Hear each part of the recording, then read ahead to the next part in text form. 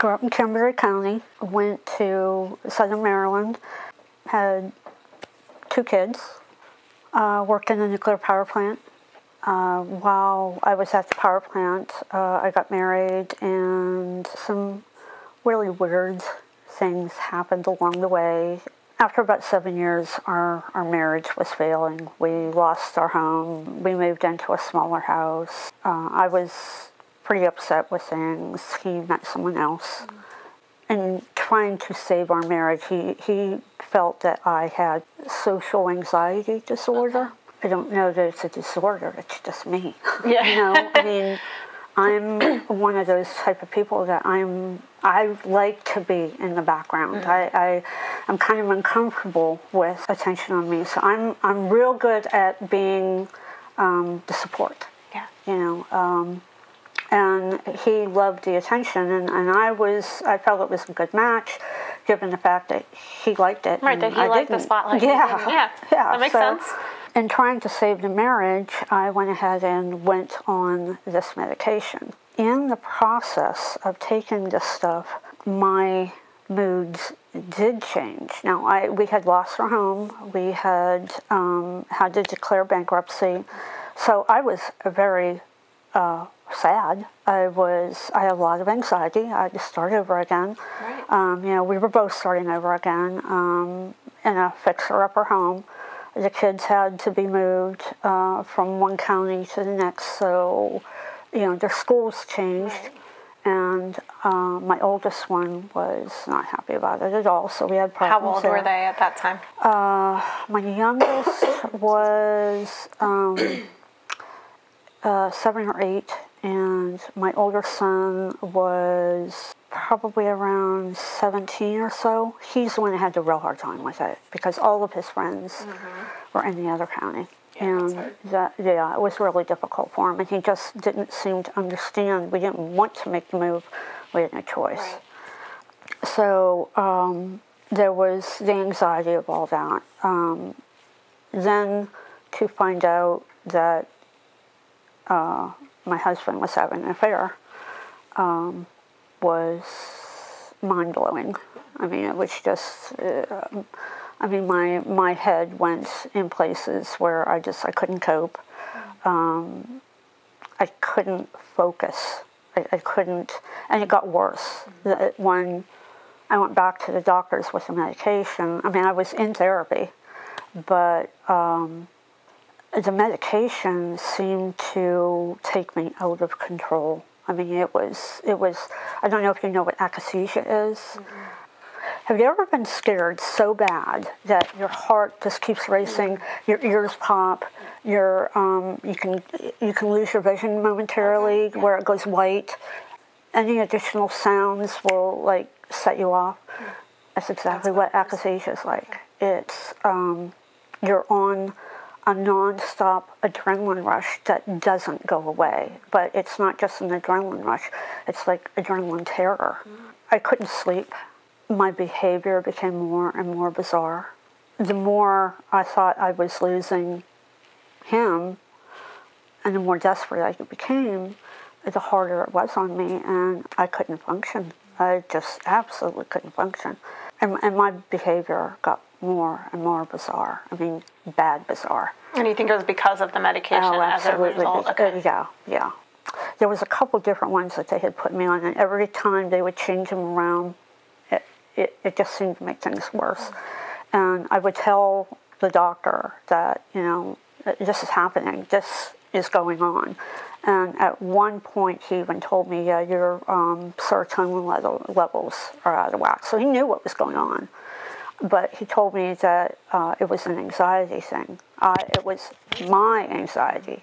And I have gone through far worse than losing a husband without medication and without that kind of behavior. My husband then, about the last week or so, he would give me these rapid-fire phone calls, you know, from work, because he would work till like 3 o'clock in the morning. And so it made things worse with my inability to sleep. So I finally just gave up. And I felt the best thing for my kids and my family and everybody is if I just took myself out of the picture. And 2 days before September 11, I decided that I was going to end my own life. I had gotten a phone call from him, and he had informed me how I wasn't a good mother and I wasn't a good daughter, and, you know, I had no friends. Nobody could stand to be around me. And it was, you know, you're just overall a really bad person. And when I hung up the phone, it was like, you know, he's absolutely right. I have no friends. You know, my family doesn't want to be around me. My kids don't like me. The best thing I could do, I've obviously upset this older one. My older son didn't even want to be around me. And I thought, you know, I'm going to destroy my younger son. The best thing I could do for all of them is just, you know, remove myself from the picture and let them then be raised better. My life insurance money will be there. And my ex, that was one of the really weird things. When we were getting our life insurance policies, he had asked the insurance agent if there was a suicide clause in it. So, and there was. It was 5 years prior to. And the 5 years was up that February. So we had now matured enough to reach the suicide clause. Right. September 9th, I went ahead and I called him and I told him, you can have it all. Told him to use our life insurance money wisely, and told him where the keys to the vehicles were and everything. And I guess he called 911 and told them that he thought I was going to commit suicide. So I had sent my son out to the neighbor, but the neighbor wasn't home. So I called my husband and I told him, I'd really like for you to stop by the house and pick up my youngest son. You know, can you please call me and let me know when you're on your way, because I knew it would only be a few minutes then before he got there, and I didn't want my son by himself or to come back in the house. I had run into the bathroom, and when the police kicked the door in, I guess that whole thing with the accusation, it scared me, and I jumped and discharged the gun. So because they were there and they had EMS there right away, they were able to stabilize me enough to get me to Baltimore to shock trauma. And they were able to save me. It's been a long journey since then, but had I not been on the medication, I mean, when I woke up in the hospital, my head was clear. Mm. You know, I had transfusions, and it's just very, very strange that I've never, I mean, the divorce proceedings with everything then that I was left with, and everything that has come since has been far worse than anything I was dealing with beforehand. So you would think if I was really serious about doing something like that, I mean, I would have had plenty of opportunities since. Where did the gun come from, if you don't mind my asking? Well, it was in a gun locker that we didn't have a key to. It was my husband's gun locker, and the key had been missing for like 5 years. Mm-hmm. But it was an unmistakable key. It was a key ring that had a 357 bullet on it. Sunday was the 9th. On Saturday the 8th, I had gone into my nightstand. Everything had been cleared away to an area about so big, and in the very center of the space were the keys. And I called my husband at the time, and I told him I found these keys, and I was on suicide watch. I had attempted to commit suicide in August by taking an overdose, and he was supposed to remove everything from the house. And because... And you think he put the keys there? I'm certain of it. I'm absolutely certain of it. But I called him and I told him this is here and it's not supposed to be here. You know, and I accused him of putting it there at the time, and he said that my oldest son is so angry at me that he probably did it. And I was like, no, he doesn't have a key to the house anymore. You know, he's not staying at the home. So, but my husband was in and out of the house, you know, so it was very obvious exactly what was going on. Coming home from the hospital, I was in Baltimore shock trauma from September till almost until October. And then in October, they moved me into the psychiatric unit. And I was in the psychiatric unit then until the 18th of October. He continued to work on me big time. It's my understanding that he tried to have me committed to the state mental institution, but he couldn't get 3 doctors to sign off. I had nobody to help me, so I had to rely on him then to transport me from the hospital back home. And on the way home from the hospital, we were almost home, and because I had a trach and I wasn't able to, I had to talk by writing. He told me, you know, there's one thing that really confuses me about all this. Why would you choose in your life with a gun rather than something like, you know, there are so many other ways that you could die that are so much less painful. He said you could take a hose and put it over the exhaust pipe and just run it into the window of the car and you would just go to sleep. And I wrote on the thing, my God, you're bringing me home from a psych ward for a suicide, you know, what are you saying? And he was like, oh, yeah. And he just passed it off. And so it was like, okay, this one you've got to watch. You know, this is serious. You're going to have to be really careful. And so I knew the very day I was coming home from the hospital, this wasn't going to be an easy thing. The girlfriend had my son and was taking care of my son while I was in the hospital, my youngest one. So I was told I really needed to be thankful to this woman because, you know, she was caring for my son while I wasn't able to. All of us have a breaking point. There is no human out there that doesn't have a breaking point. And most people aren't that cruel and insensitive to another person's emotional state. I mean, there's a line, there's a taboo line. You just don't cross it. But not everybody's like that, you know. And when I finally got up the strength to go and file for divorce, the court process was really revealing too. I quit counting at 60 surgeries. Just between the eyes and hair, everything was gone. So it all had to be completely rebuilt. So I have been in and out of Baltimore shock trauma, and I don't know if you're aware of like the full facial transplants. No. There's been 2 of them have been done out of Baltimore shock trauma. There's where literally it's an entire face.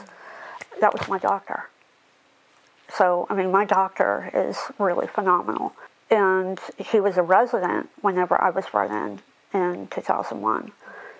So we have been through, I was one of his early patients with surgeries that have never been done before. So I'm in the medical books. His whole thing was, you know, do you want to try this? We don't have even, they don't really have like statistics. They'll tell you there's X survival rate. Well, they didn't have any because it's never been done before. I do have a really strong face, and my whole feeling with it was there has to be a purpose past this. I was told through the process while I was in the hospital that, number one, people don't normally live through these. Number 2, the ones who do, the shock wave through your head and through the brain usually doesn't make for someone who needs to eat. So what I was giving them to work with and what I was going to need to have for me to work was all completely new territory, because they don't normally have patients that live through it, and that golden hour, as they call it, was key, because whether he realizes it or not, he saved my life by calling, Do you think if they hadn't knocked on the door and scared you, you would have gone through with it? I don't know. And I've kicked that around quite a bit. I don't know. I know I stood there praying. I prayed that he would understand. He knew the pain that I was in, and that he would welcome me into heaven anyway. And forgive me for, what I knew I wasn't supposed to be doing. And lucky for me, he said no. Because of you, we now have the warnings about, how medicines like that can cause those kind of thoughts that you probably wouldn't have had otherwise. When I came back home and I started going to my therapist again, she had told me that my behavior had become so bizarre that she really felt as though I had been poisoned. She said it was as though your system had been poisoned, because it was just so completely unlike you. So I started checking into the medicines that I was on. And I learned a lot about the SSRIs and the suicidal ideation that they tend to cause. And so I contacted a law office out of Washington, D.C., because there I was on more than one medication, and they were different pharmaceutical companies.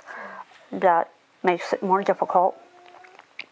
And because there were so many other factors in my situation with my husband, they said that there's no way that you could win a case like that. You can't do it, even though we're sure that really is what allowed him to play with you so easily. The medication was a key factor in it, and but they said we have so many other cases that we're trying to take the cases that are the ones that we can win easier, because it's a really hard challenge anyway. So I let it go. And then 2004, they contacted me in Bethesda, Maryland. The FDA was having their meeting, and they were going to decide on the black box. And they had a whole bunch of people who were going to go in and talk about their experiences on the medication, but mostly the people who were there were parents and loved ones of people who had died and had committed suicide. I was the only survivor there to speak. Everybody else either has thought about suicide and could talk about those feelings, but they didn't attempt it. It was obviously a pretty tough council, the group of people they had.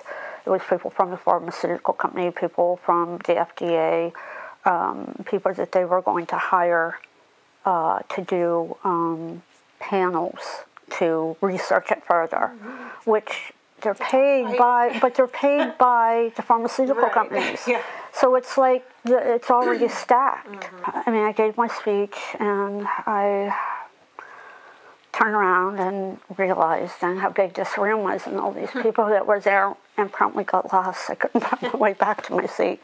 So I just kept walking out of the room, and I headed for the bathroom. And I went in, and I came out and washed my hands, and there was this woman standing there, and she like checked to make sure nobody else was in the room with us. And she shook my hand and said, I just really want to thank you for doing this. I know how hard it was. She said, I'm whoever, and she worked for the FDA.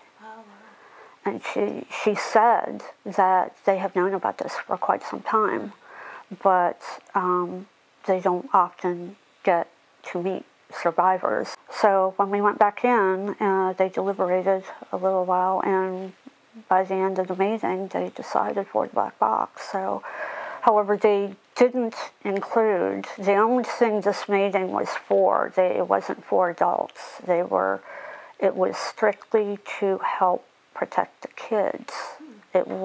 So on the label, it reads that for people under 21, young adults and children is what the warning reads. It doesn't say anything about adults, but it's adults too. Yeah. It's absolutely adults. But I guess because people we're more sensitive of our children dying, you know. How old were you at the point when all this happened? 41. Okay. So, yeah. And, I mean, I'm an emotional person. I've always been an emotional person. I'm not off the deep end emotional person, you know. I've got, I think, a pretty good grip on coping skills, even in the hardest of times. I took the medication to pacify and take that off the table with him so that he couldn't say, well, you weren't trying. Right, because we were already in therapy, you know, and so it was a suggestion that, okay, yeah, I'm willing to do whatever it takes to try to fix the marriage. Yeah. And, you know, the thought of being more social wasn't a bad thought. I mean, going out and enjoying myself in groups of people is, yeah, I'm good with that. But it never did that. And actually, it made me more paranoid. It didn't do anything that it so-called promised to do. I mean, my personal angst with the whole thing is, we're messing with people's brains, you know, and the function of their brain. How can you decide what chemical level they're on if you don't even do a blood test, you know? I mean, surely they're able to tell you the serotonin level is off the roof whenever someone's dying, they do an autopsy. Why can't they do it prior to, you know? I mean, I would, well, that makes sense. So that would do away with an awful lot of customers, you know? I mean, I don't get it. But I mean, they're sacrificing so many people every year. And we're written off. We're completely written off because we're crazy. You know, we're undesirables anyway because we're mentally unstable. So they're giving people this stuff for anxiety, for social disorders, for all kinds of different things. And that was one of the things that they said at the FDA meeting, was that general practitioners should not be allowed to dish out this. And that's where I got mine. So, I mean, you're having doctors who aren't even in the psychiatry profession dishing out this stuff because the side effect of it can help you with something, you know. Well, that's not a good thing. And, I mean, it's just flat out dangerous. It took me 10 years to wean myself off of that. If the doctors would say, okay, you know what, this is akathisia, and this is a side effect of this medicine. We need to get this taken care of. I'm not sure how, but we're going to have to tweak things. Right. Hang in there. You know, we will take care of this for you. But understand, this can cause suicide ideation, and this can cause that you're going to feel. If he would explain that to me, I wouldn't have felt like it was me. Like, all right, you know, you were the problem. Yeah, but I really felt like I was losing it, and I was the problem for my family. How do you cope with things today? I know you have artwork that you do. Is that kind of your outlet? Yeah. My art is a huge outlet for me. I'm writing a book about all of this. So those things, it actually keeps me pretty busy. But I do like to cook and do stuff for the family too. So the biggest problem is nobody knows our bodies like us. And I'm not saying that all these medications are bad.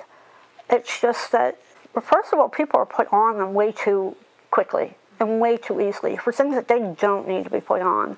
Those pills did nothing, really, in the long run to help me, except cause problems. We think we can just take a pill and everything's going to all be okay. It doesn't work that way. We still have to work through things.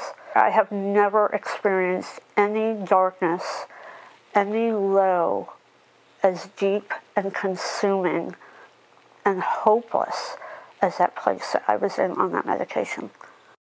The number of people who told me I was selfish was amazing. It's not selfish. I think the vast majority of people who commit suicide, I think, kind of fall into the same kind of place I was at, where they just can't pull out of it. It literally is a black hole. It has a hold on you like a suction, and it just keeps pulling you and pulling you deeper and deeper inside of it. The only thing I wish I would have thought about at the time is even a black hole has another side, and it's going to release you back into light, you know? There is hope. And for anybody at all who is there, if you can hold on for 6 months, give yourself 6 months of trying to claw at it and work at it and struggle through it, I think at the end of that 6-month period, they'll find that things have started to turn around for themselves. It's all about one step at a time, every single day, one step at a time.